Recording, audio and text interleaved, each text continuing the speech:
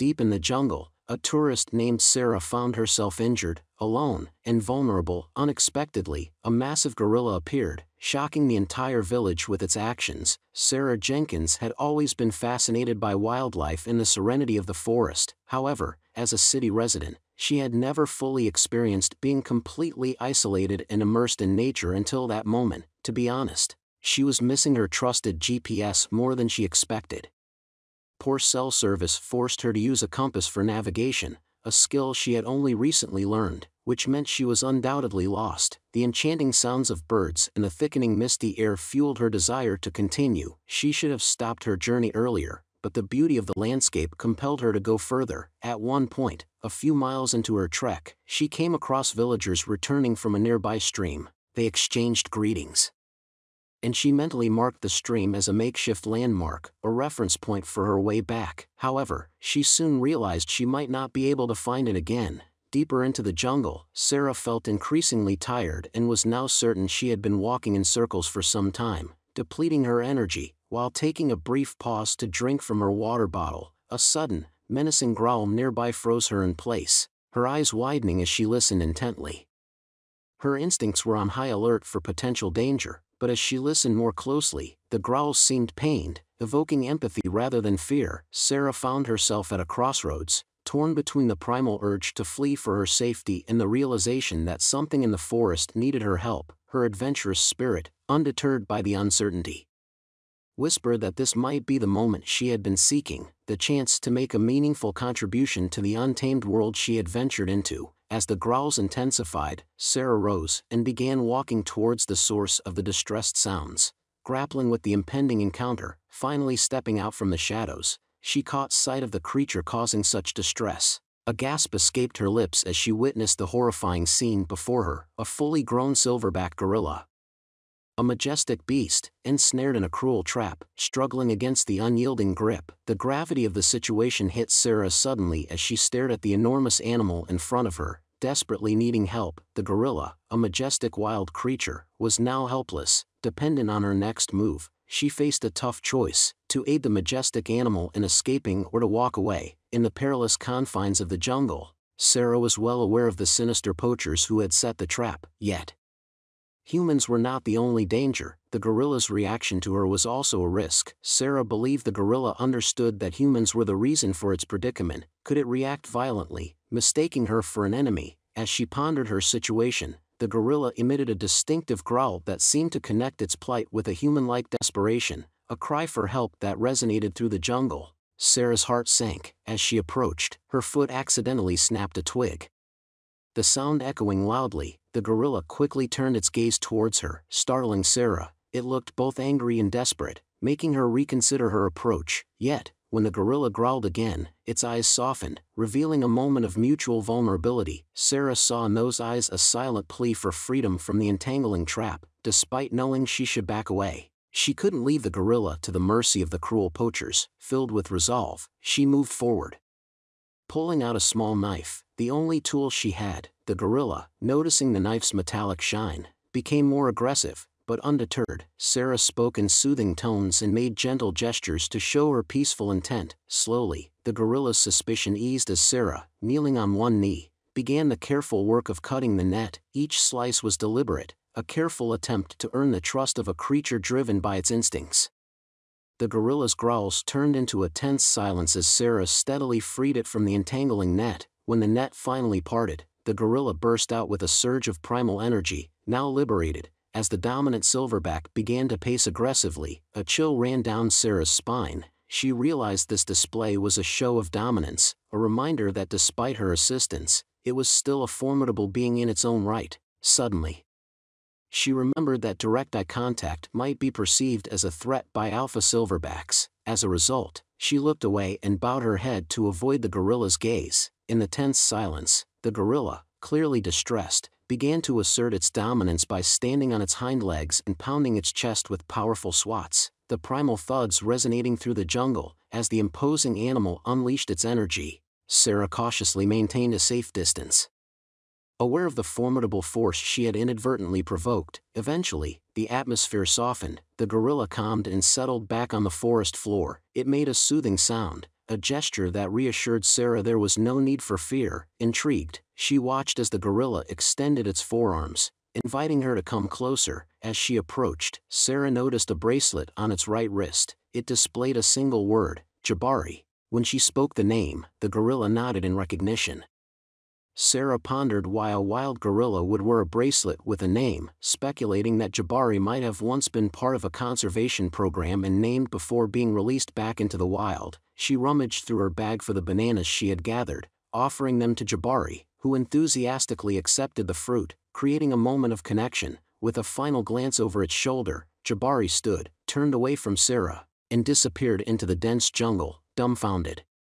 With her heart still racing, Sarah sat down to reflect on the extraordinary encounter. She had entered the wild and interacted with a creature she had only seen on television in a way she could never have anticipated. Looking at the torn net, a tangible reminder of her role in Jabari's newfound freedom, she felt exhausted and overwhelmed by the surreal experience. As Sarah considered finding her way back, she imagined possibly encountering a villager on the way. Yet, as she deliberated her next steps, she realized that villagers might not be the only humans she would meet. The poachers who had set the trap could have heard Jabari's unique calls and might be heading her way. In a sudden rush of urgency, Sarah stood up quickly, grabbed her bag, and as she took her first step, her fears began to manifest. The faint rustling in the jungle signaled impending danger, and at this critical moment in her adventure, Sarah braced herself for the approaching challenges. The sound of footsteps grew louder, indicating the approach of menacing men eager to check their trap. The poachers, intent on capturing Jabari, were swiftly nearing, and soon 5 formidable figures emerged from the shadows, their machetes glinting in the sunlight. Their piercing stares landed on Sarah, their faces showing surprise at her solitary presence in the wilderness. One poacher checked the net and realized it had trapped something significant. As their eyes met Sarah's, they understood she had released their catch. Confrontationally, one poacher demanded to know if she had freed the ensnared creature. Another, less confrontational, suggested that Sarah, being a woman, was an unlikely rescuer of a wild beast. He speculated that the noises they had heard earlier in the jungle pointed to a dangerous encounter, one she would not have survived had she been the one to free the animal. However, the group's leader dismissed this notion, pointing to the knife on Sarah's belt and the lack of any injuries on her. He noted the disorganized footprints around her, clear evidence of her interference with their captured prey. Realizing Sarah's role in the gorilla's escape, the poachers' anger intensified as they noticed Jabari's distinctive footprints nearby, a damning testament to her actions. Trying to conceal her fear, Sarah stood still, tears streaming down her face despite her efforts to stop them. Without mercy, the men tied her hands and loaded her onto the trunk of their vehicle. Leaving no chance for escape, the atmosphere tensed as the poachers prepared to transport Sarah to their camp. In the confined space of the vehicle, Sarah strained to hear the poachers' whispered discussions. Fear engulfed Sarah as she realized the gravity of her predicament. While eavesdropping on the poachers, she learned a distressing truth about Jabari. Her heart sank upon discovering that his family, including his 2 brothers, had been seized by these same captors. Jabari was the sole survivor, rescued by a wildlife organization, rehabilitated over several months, and then reintroduced into the wild. Once back in his natural setting, Jabari started to disrupt the poachers' camp in an effort to locate his brothers, creating turmoil and confusion, a fact Sarah now fully comprehended. Caught in a dangerous trap set by those exploiting the intelligence and familial bonds of the animals she aimed to protect, Sarah knew she had to act. Concealed in her back pocket was a penknife, an essential tool for survival. With her hands tied behind her, she skillfully retrieved the knife, careful not to draw attention during a critical moment when the poacher's vehicle navigated a sharp, winding turn. Capitalizing on this opportunity, she quietly cut through the ropes binding her hands, timing her escape impeccably. She leapt from the moving vehicle as it rounded the curve, hitting the ground running. Unprepared for her audacious escape, the poachers hastily pursued her down the hill. Driven by adrenaline, Sarah sprinted as fast as she could, but a misstep caused her to tumble down the slope, blurring her vision as she rolled into unconsciousness. Meanwhile, the lead poacher evaluated the situation and called off his men, possibly recognizing the formidable terrain and the daunting challenges posed by the jungle. He decided to abandon Sarah. Convinced she wouldn't survive on her own in the wilderness, this unexpected act of mercy left Sarah unconscious at the bottom of the hill, her fate teetering between the peril of the poachers and the raw embrace of the wild. Back in the village, the passing of time became increasingly agonizing for Coco, the guide assigned to Sarah. His impatience was palpable as hours turned into more hours with no sign of the tourist, prompting him to take action, realizing the gravity of her disappearance.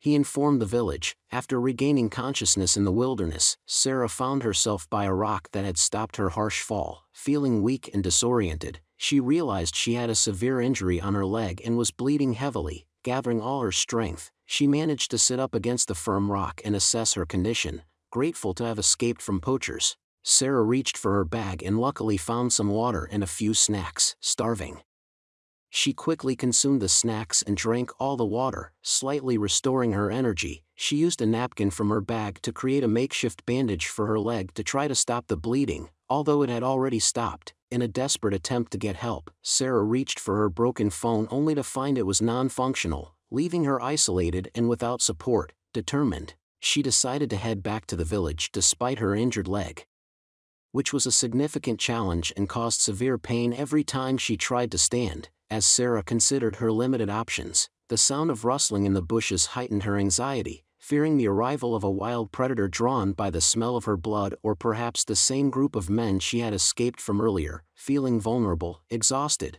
and injured, she felt defenseless against any potential threat. The rustling and faint growls came closer, causing Sarah to close her eyes in fear, bracing herself for what seemed like an inevitable encounter with a predator. Suddenly, she felt a tap on her shoulder. Cautiously opening her eyes, she was surprised to see Jabari standing before her. The gorilla she had once rescued from a poacher's trap had now become a surprising and unexpected ally. Uncertain of Jabari's intentions, Sarah remembered overhearing the poachers mention that he was a trained gorilla who had spent time with humans at a rehabilitation facility and might have learned ways to communicate using improvised sign language. Using sign language, she conveyed her injuries and her need to return home. To her amazement, Jabari responded similarly, indicating his willingness to help. He gently lifted her and began to walk. Hours passed and night fell as they navigated the jungle.